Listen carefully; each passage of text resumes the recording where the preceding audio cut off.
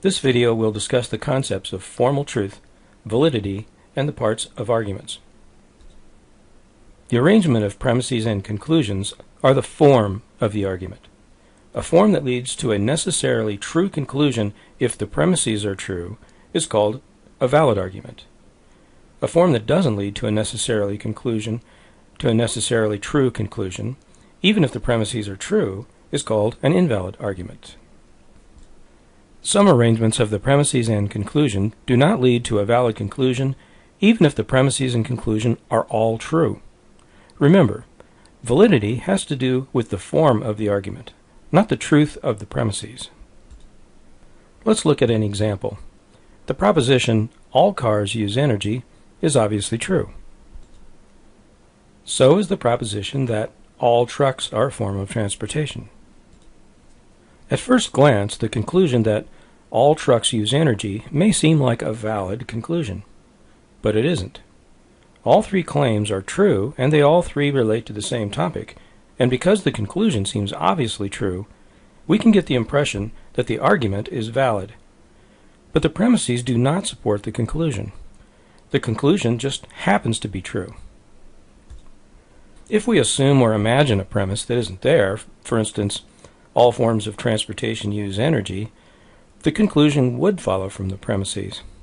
But that's not what the argument said. Nonetheless, sometimes we come to conclusions as if we had filled in a missing premise, especially if we believe the conclusion is true.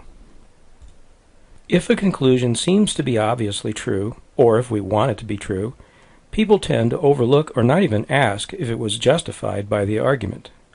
We may be led to accept a conclusion for the wrong reasons, or accept conclusions that feel like they are logical, but aren't.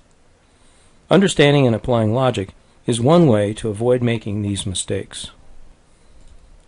Of course, some arguments do lead to a valid conclusion. An argument that is valid and all the premises are true is called a sound argument. In this example, the argument is valid, but the first premise is not only false, but ridiculous. The argument isn't sound, but it is still valid, even though the conclusion is false. In this example, both arguments are valid, even though the statements in one are absurd and the statements in the other are all true. In fact, they have exactly the same form, so if one is valid, so is the other one. Likewise, if an argument is invalid, all other arguments with the same form would also be invalid. So what is it that needs to be arranged correctly for an argument to be valid? For starters, in classical logic, the premises and conclusion need to be stated as propositions.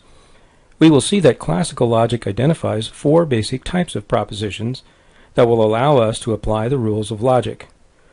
But all of them need to be stated so they can be either true or false, and all must have two terms and a connector, a subject term, a predicate term, and a copula that links them.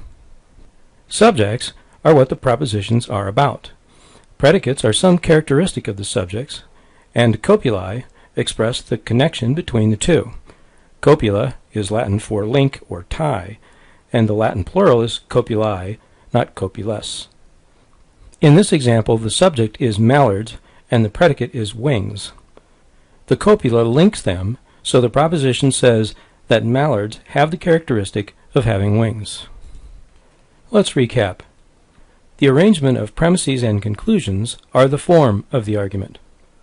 A form that leads to a necessarily true conclusion if the premises are true is called a valid argument. A form that doesn't lead to a necessarily true conclusion even if the premises are true is called an invalid argument. A valid argument in which the premises are true is called a sound argument.